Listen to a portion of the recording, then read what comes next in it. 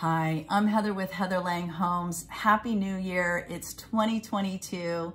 Let's dive right in. We're going to take a look at single family home stats for Santa Clara County. We're first going to compare November to December of this past year, and then, or December to November, and then we will take a look at 2021 as compared to 2020. So let's dive right in.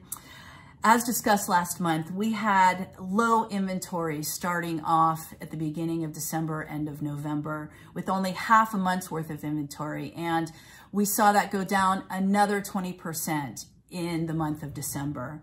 Again, this was expected, as it's a typical trend that we see this slow down at the end of the year as people celebrate the holidays. This was also reflected in active listings having gone down by 32%.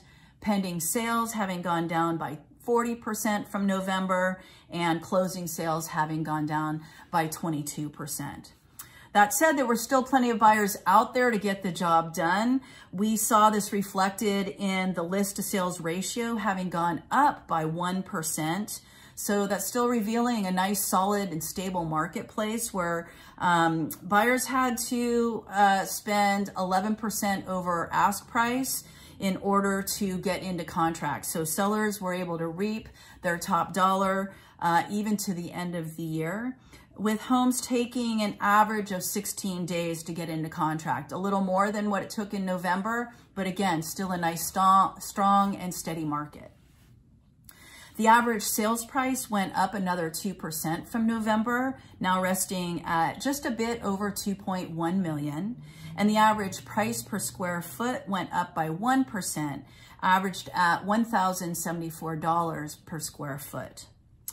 The 30-year fixed interest rate bumped down by 3.27%, and this is for the, again, the 30-year conforming fixed rate as noted by Bankrate.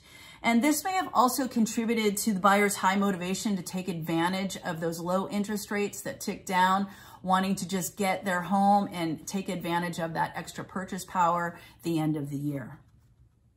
Let's now go ahead and take a look at our overall stats and trends, taking a look at 2021 as compared to 2020. And as we review that, let's remember what happened in 2020 in our quarters. We started the first quarter coming off of 2019 with a surge in home prices, lower inventory than that of 2019. But again, because of that low inventory and high demand, we started the first quarter in 2020 with record-breaking sale prices again. And then we saw a halt to that in the second quarter of 2020 due to the pandemic shutdown.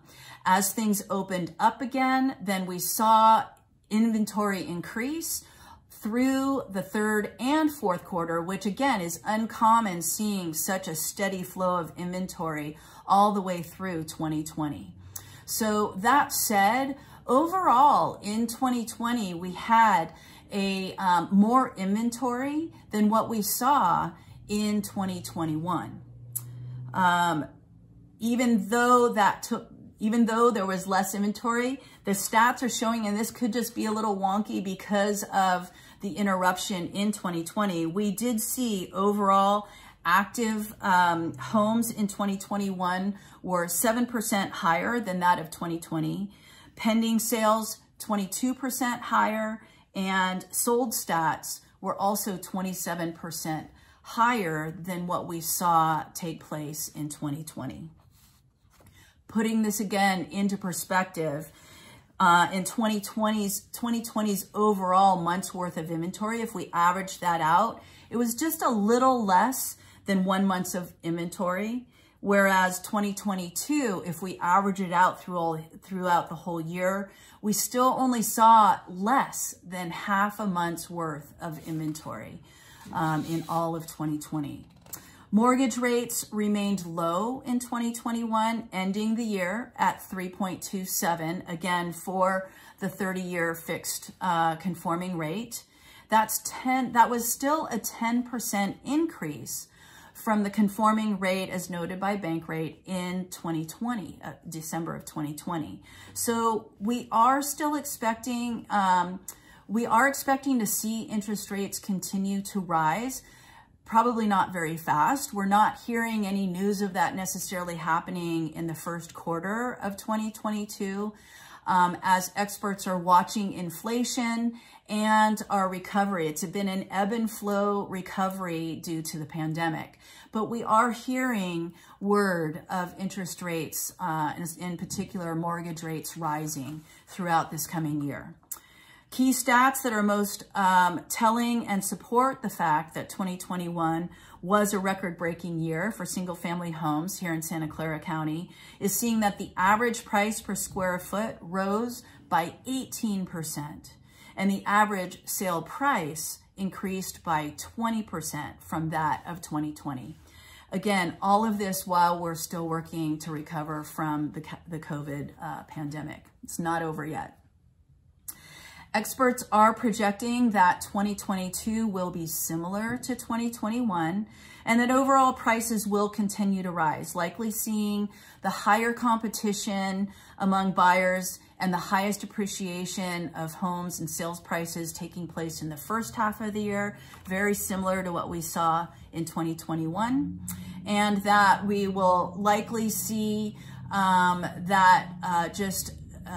decrease or not be as frenzied as we go through the second half of 2022. Clearly, overall sale prices have remained steady without dropping in any significant way, and we remain in a seller's market.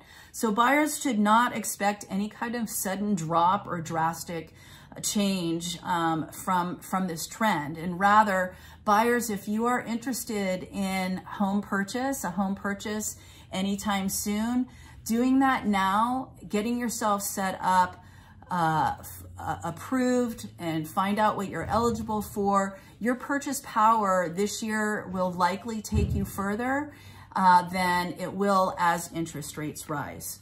And as we talk about let's go back and take some lessons from what we saw as changes took place between 2018 and 2019.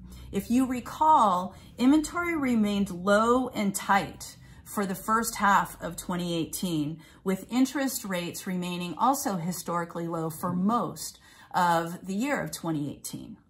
As inventory started rising towards the end of 2018, we saw that go all the way through 2019, with inventory continuing to build all the way through the year. But at the same time, we also saw a constant tick up of interest rates through 2019. And note that with more inventory choices for buyers combined with less purchase power and higher interest rates, the market felt a noticeable deceleration in sales prices in 2019. So let's note that deceleration is not depreciation, okay? So meaning that prices will not drop drastically, rather just price increases will take longer. It'll take place at a slower rate. And sellers will need to be much more conscientious of pricing strategies based on the condition of their home. So inventory in 2019 was overall lower than 2018, yet as mortgage rates rise and as they began to rise, this created enough pause for buyers to say, hey, I've had enough with this technical seller's market. And they clearly had the feeling that, hey, you know what? I can wait. If prices are so high, I will let homes sit on market and wait for that perfect home to come to me where I am willing to pay my top dollar for that property. So this is a great example of just seeing a deceleration of sales prices. If you go back and look between 2018 and 2019.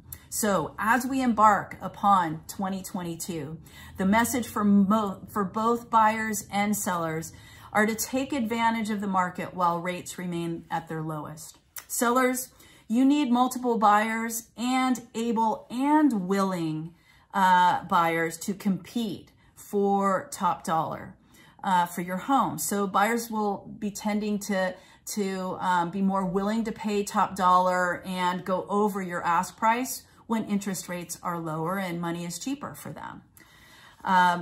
So buyers, again, your time is, your job is to really get in there, get yourself pre-approved and take advantage of the lower purchase power or the higher purchase power you're going to have with the lower interest rates while they're still with us. We aren't really expecting to see interest rates go over 4% in the year of 2022. But if you take a look at what your purchase power is as those rates increase, you will see the effect on your ability to compete for those competitive homes. I have excellent and proven strategies for both buyers and sellers, and I'm ready to help you with your real estate goals. If in markets such as ours here in the Bay Area, you definitely need to have a trustworthy, diligent, knowledgeable, and strategic realtor helping you. I'm here to help you when you're ready. Reach out to Heather at heatherlanghomes.com.